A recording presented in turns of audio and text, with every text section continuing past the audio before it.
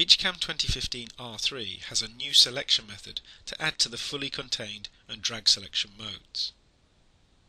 This new method provides an option for region box selection that will select either partially or fully enclosed entities, improving ease of use for all users.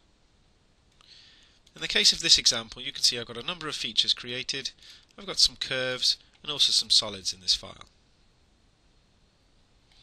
If I rotate the view round, you can see I've got all of my component elements inside the screen. Now what I want to do is I want to go ahead and I want to move my features and curves to a different layer. First thing I can do is quite quickly hide the casing. So I'm going to go ahead and say hide selected. Now I want to move my features and curves. Now when I go to my selection method, you can see I've got an additional new selection method, so we've now got 3 different options available to us. Those same selection methods can also be seen in the edit menu under the select. Of those 3 options, the select is the traditional or original approach, which is a fully contained selection. So that means that anything that is selected must be fully contained within the selection box in order for me to select that item.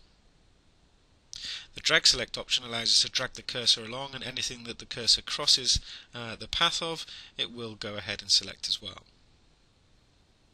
So with the original select mode, this made it very difficult to grab information. So for example, here you can see my features and curves. If I wanted to try and select these, I'd have to fully enclose these in the box. The problem here is I've actually selected parts of the vise as well as my features and curves. What I'd have to do is try and manipulate the view around somewhere where my full box wouldn't go ahead and select any of the vise components. But this could be quite difficult, and I have to start going around hiding bits of the vise and so on.